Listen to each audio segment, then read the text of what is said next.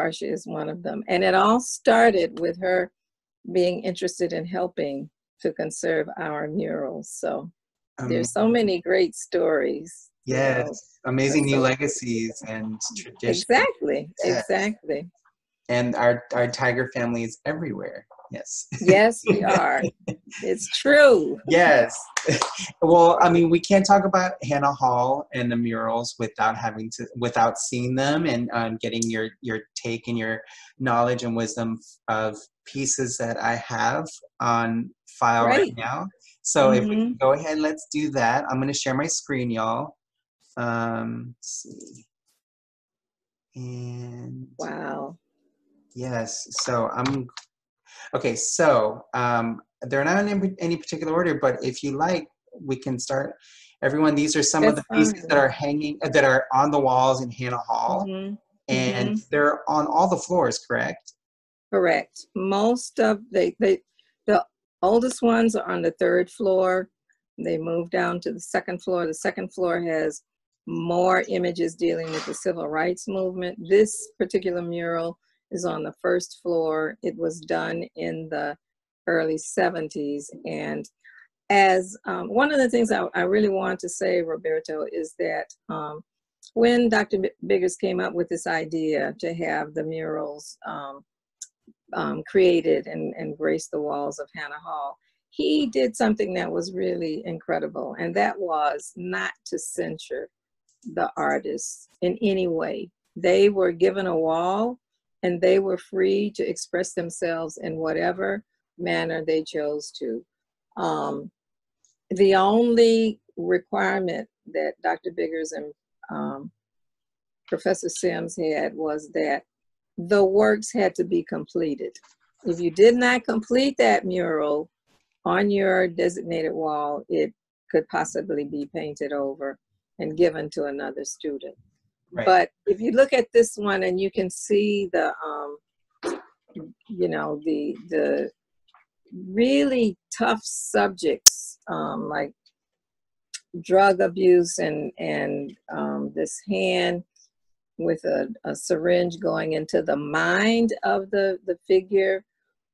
Nothing is off the table when it comes to what these young men and women are giving us to consider.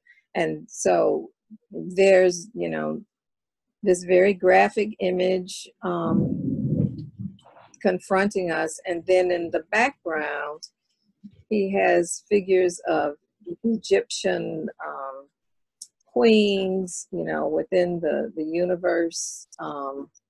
And this United States on the side, I think, refers to missiles and planetary exploration. And you can see there on the upper left side, a satellite moving, you know, through the universe. So I think the ultimate kind of message of this is, you know, African American people of African descent have this incredible legacy of creativity, and at the same time there are forces of destruction that have to be dealt with among African people and people of African descent. So this is an example, and we have, as I said, 128 murals on campus. So thank you, Roberto, yes, for bringing a sampling of them.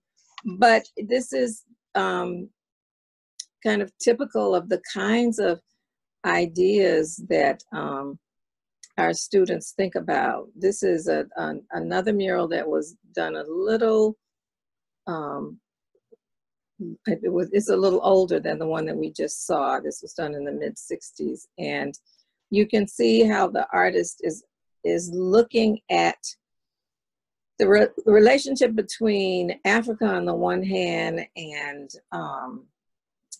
the demise of the Black community on the other hand, on the right side. And in the middle of this lane, so to speak, is this female figure stretched out and shackled. So the consciousness of our students, it becomes apparent, you know, in the subject matter of these murals. You can see at the top a ship, possibly a slave ship, Yes, like that's the bringing middle people, passage right there. the middle passage. And I find it interesting that there's this kind of quiet reflection of Africa on the left, with the huts and the children surrounding the pot, the woman carrying bounty on her head, and that's thunder in the background. And then this line of cotton bales, which is a symbol for all of the labor, the labor that Black people endured, that helped to settle, the South, the entire country. And then the contrast of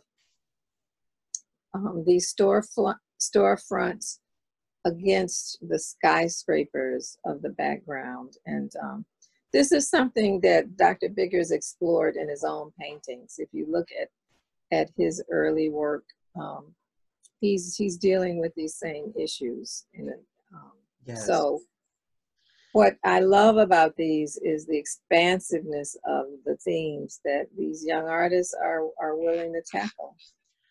Yes, and it's the history of the community. Just It on the is. walls. It's in the vein of oral tradition. It's pictorial presentation. Yes, it absolutely is. Yes. And then we have this other one right here. Yes, this is on the second floor. This mural deals definitely with the Black Power movement.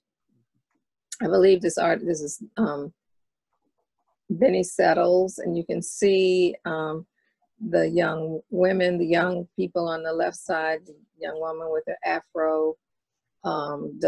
It so resonates with what we are experiencing today, with the protests of young people and all wanting to make a statement through their own messaging. And then on the right side are members of the Black Panther Party, who were such activists.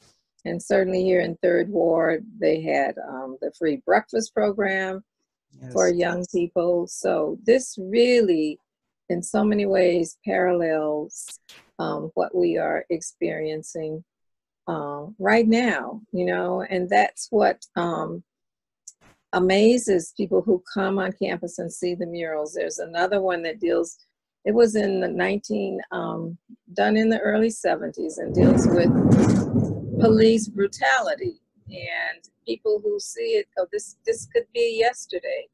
So it's almost as if, Roberto, these artists, they were so aware of what was happening around them at the time that they knew that they had to put down these messages for the next generation, to receive and to be able to reflect on. So Definitely. this is one of my favorite murals. And it's just a reminder of looking back and going, yes, the struggle is still here and there's still work to be done. So much work to be done, Definitely. And this perhaps is one of the most powerful murals created. And it's the creation of Edward Mills. Edward Mills was a Texas Southern senior at the time. Every time I look at this mural, and for me, this is a sign of a great work of art. When you discover something else, each time you look at it, you can see in the background, there's obviously the reference to the American flag. And within that, you see all of these elements. There's Dr. King in the midst of all of this turmoil, surrounded by barking dogs and police officers with billy clubs. He is speaking with such great force. And it wasn't until last I think last semester that one of the students pointed out that he had his arm raised. You know, as many times as I have looked at this mural, I hadn't noticed that he was preaching and talking with his arm, his fist raised. There is